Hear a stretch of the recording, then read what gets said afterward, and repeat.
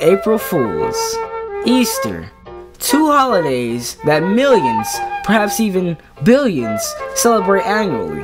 One known for tricking your fellow Homo sapien, and the other for finding eggs that a bunny pulled out of its oven. Or, for you religious folks out there, the day that Jesus rose from the dead.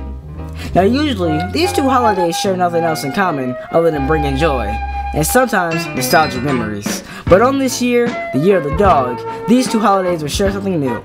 Something only a select few know until now, and that is the same day.